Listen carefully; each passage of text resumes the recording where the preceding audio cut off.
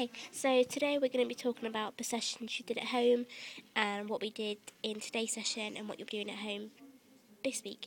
So if you can tell me about how these sessions went at home and what you thought of them.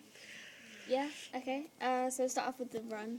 I thought that was very good. I felt it benefited me quite a bit. It was set for 20 minutes, but obviously I only completed 15. But hopefully as the weeks go on I can increase that. I use the RPE chart to help me with the intensity of it and to make me aware of what levels I'm using. Okay. So when I first started, I started at RPE 2. So that was just like a light jog. And then as it went on, I increased it to about 6, 7. Yeah. And then the last 5 minutes of it, I brought it back down to a slow-paced jog to get my heart rate back down. Okay, that sounds good. And then good. I recorded, obviously, the evidence. And then the second training was a sprint arm action. Yeah. I completed that at home. Obviously, I'm going to give it to you on video as well so you can see. Yeah. I didn't really feel that this training was, beneficial to me. It's because I Okay. didn't really felt like it was doing anything. Yeah, But, that's fine. Okay. It was a good thing to use, but I just don't think it's right. Wasn't beneficial to you. That's fine. Okay, I'll take that on board and change a couple of things around for next time. Okay. So, if we go on to the sessions that I'd like you to do this week, now it seems like a lot of writing, but it's not actually that much. It'll probably take you, I think, about half an hour, maybe a little bit longer to complete these.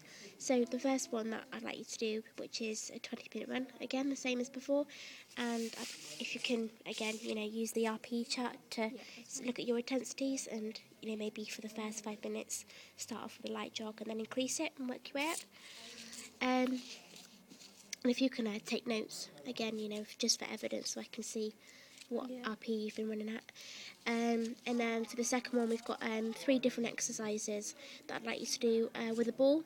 And if you can, get somebody to video you doing each of the exercises with a ball. So the first one that you'll be doing is sitting on the floor and having the ball in front of you, and then bring it round to the left and the right hand side of you, just touching it behind your back. And then the second one that I'd like you to do is sit on the floor and have the ball in front of you with your legs slightly wide apart, and then push the ball forwards and then bring it backwards, and I'd like you to do that 4 times each, so repeat it 4 times.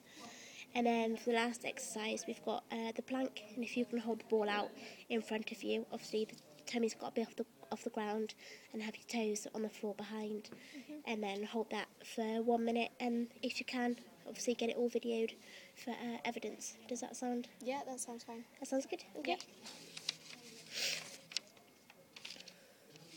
Okay, so we've got today's session that we did, and how did you think that went? Did you think it was beneficial at all? Yeah, I thought it was really good today. Yeah, the weights were really beneficial. I felt like I did like a proper workout, and I feel like it's doing what I needed to do for my goal. So yeah, it's all good.